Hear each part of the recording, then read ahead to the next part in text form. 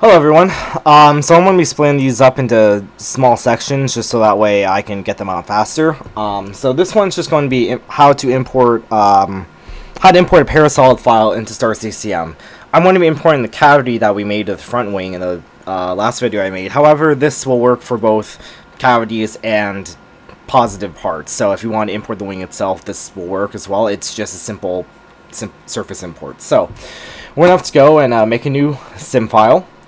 So just as a refresher, process options is first how many cores the program will use. Serial means it only uses one core. Parallel means it uses multiple cores. Localhost refers to your computer. These are, more advanced if you have like a supercomputer cluster or something you're connecting to, but we don't have that, so we're going to ignore that. Parallel localhost, again, this is how many cores your computer will use. It's your CPU, remember that, not GPU. If you're unfamiliar with CPUs and all that, just basically it has cores in it. You can just look it up really quickly if you go to like your computer settings and look up what processor you have. If it's an Intel has like an entire library of their CPUs. AMD, I'm not entirely sure, but it can't be that hard to find either. So I have an i7 processor that has 8 cores in it. Four logical, 4 hyperthreaded, I think is the terminology. I can't remember, but it essentially means I have 4 physical cores and it can make 4 virtual cores. Don't ask me how that works. I'm not a computer person, but anyways, yeah. Since I'm recording and doing stuff in the background for this, I'm not going to max it out to 8, which is what I would normally do when I'm running this. So let's just go with 5. Nah, 6. I like even numbers. So, okay, refresher out of the way. License, remember you hit power on demand, that automatically selects power session. Make sure your server is the 1999 at flex.cd-adapco.com. Make sure you're using your right power on demand key and hit OK. And now it will start up and make a new file. If you're curious, there's just kind of information here about your license, and it's initializing, it's checking in. This means you're good. And if you don't see this and you don't see all this pop up, that means something's wrong. Could be wrong, could be invalid or wrong. License key, you could be on the wrong Wi-Fi. Remember, you can't use ASU's Wi-Fi. The server will not connect on that. Something's wrong with the program, etc.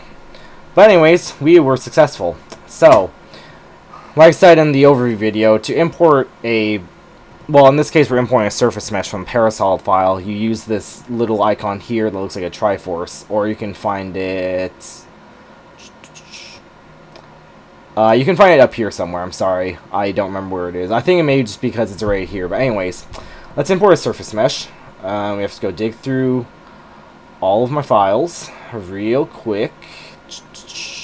FSAE, where are you?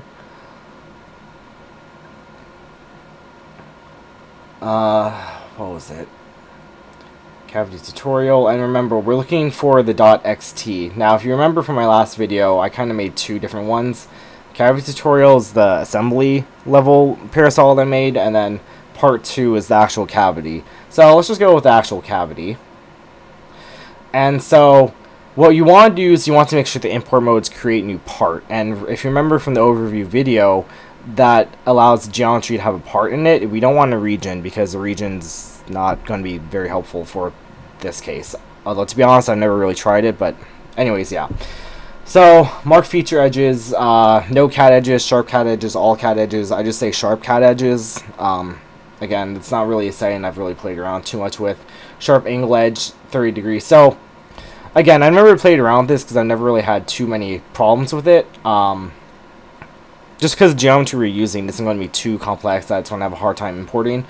Make sure all these are selected. Coincidence tolerance, yeah, just leave it all there. Don't check any of this. Tessellation density, this is something I have played around with. Now, sometimes when the part is curved, it has a lot of curvature, especially like the nose cones or things like that.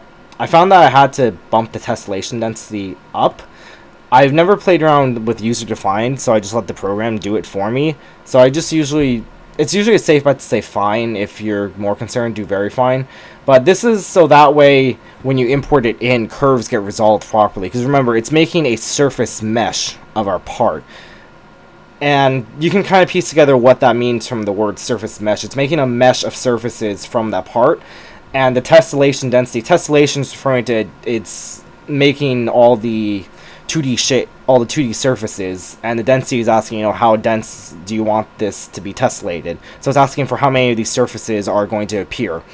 And again, if you have a very, very intricate curvatures and all that, you'll want to have a very fine tessellation density so that way it gets resolved properly on the surface. Otherwise, it's going to look blocky, there are going to be issues, etc. So you want to say very fine. And remember how I was talking about how scenes open up as you import things in? This is an example of that. So import options, open geometry scene after import. So if you leave this open, it will automatically make a geometry scene with your geometry in it. So we're going to hit OK.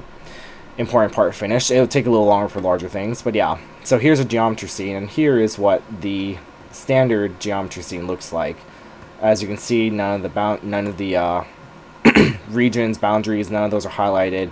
And if you look inside, we have our wing. We have our wing. So yeah, this is a cavity, and again, this will work if you're not importing a cavity, you're just importing a Parasolid. But that's all for this video. Next video, we'll start explaining the surfaces on the wing.